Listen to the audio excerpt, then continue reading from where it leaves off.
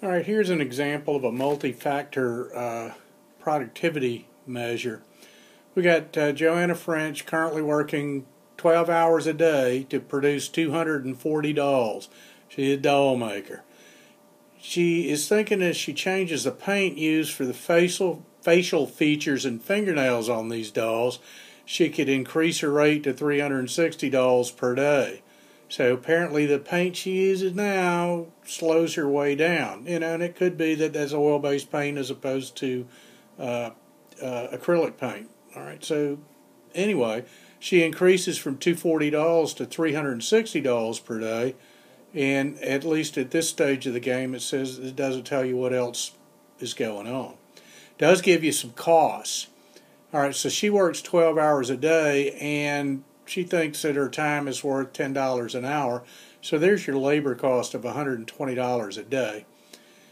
If she spends total material cost for each doll is $3.50. So each doll costs $3.50 of pieces to make. Takes $20 in supplies, expendable supplies every day. Uses some energy. You need some electricity and crap like that. Of $4 a day. So now we've got some inputs and some outputs. And if we measure this, let's start by looking at the view this from a total multi-factor productivity perspective. What's your productivity at present? So for productivity at present, we need a measure of output and a measure of input. And then productivity is equal to output divided by input. Okay? So I know the output is currently $240 a day. If I measure the inputs and spell everything correctly, come on, where's my spell check when I need it? There we go. Inputs. I have some labor, and that's $120 a day.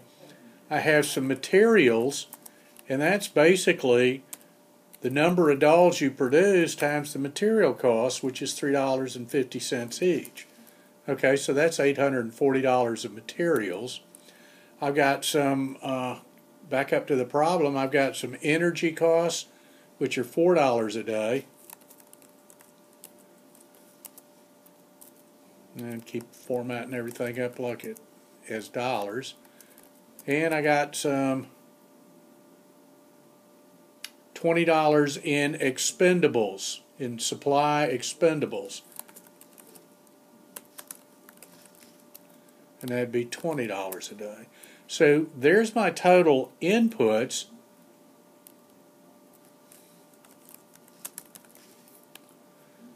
Those add up to $984. So if my input is $984, then my productivity currently $240 for every $984 of input cost. And let me reformat that because that's not currency. That's actually just the number of dolls per dollar of input. Okay, so per dollar that I spend, or that Jane French spends, she gets 0.24 dolls per dollar. All right, and under the new paint, she's going to go from $240 to $360. So with the same exact, if it was all the exact same inputs, then you would expect to see the productivity increase. But remember that the input cost actually goes up. It goes up because for every doll that you create, it costs you $3.50. All right. So Part A is viewed in multi-factor productivity perspective. Her productivity at present is 0.24 dolls per dollar of input. Using the new paint, because she can just basically create more dolls in the same amount of time, that'd take her up to 0.26 dolls per dollar of input, that would be more, so that increases it. However, what if the new paint raises the material cost? Okay, so this is part B. It raises material cost by 50 cents. Okay, well, I copy everything over here. Instead of being $360 at $3.50, now it's $4 per doll. And note what happened to the productivity. The productivity went down.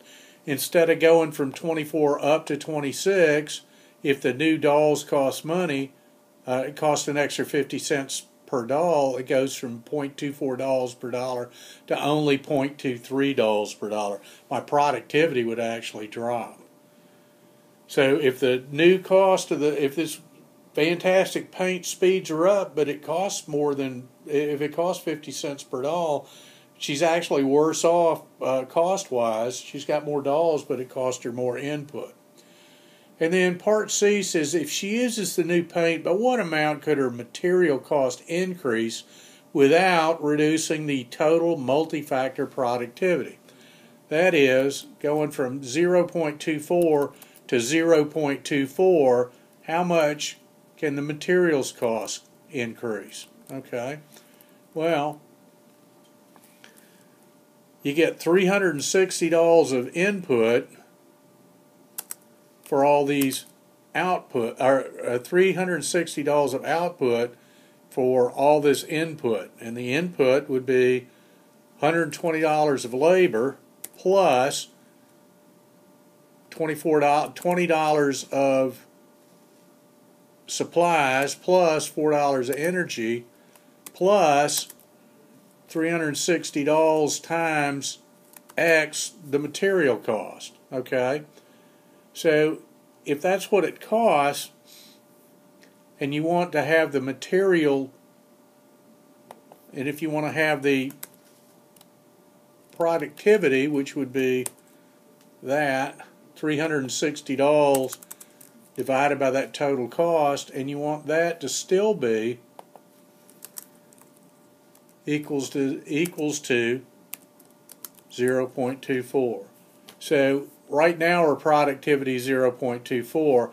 How much can that cost go up without dropping the productivity? And we've seen at 50 cents, productivity drops to $0.23 per dollar. So plugging this in and solving for X will actually tell me what I have to do.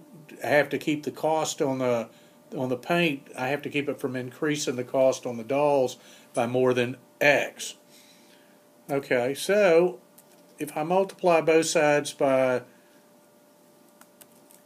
120, and I'm going to gather terms, so 120 plus 20 plus 4 will be 144 plus 360x times 360 divided by 144 plus 360x would be equal to 0.24 times 144 plus 360x. So all I'm doing is multiplying both sides by the same number, and that'll keep, from my algebra days, I know that'll keep them even. All right, but what that does is simplify the left-hand side of the equal sign.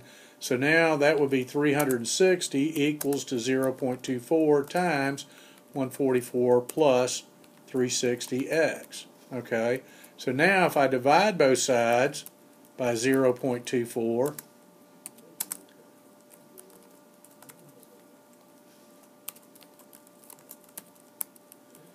the 0.24 drops out on that side. 360 divided by 0.24 is 1,500.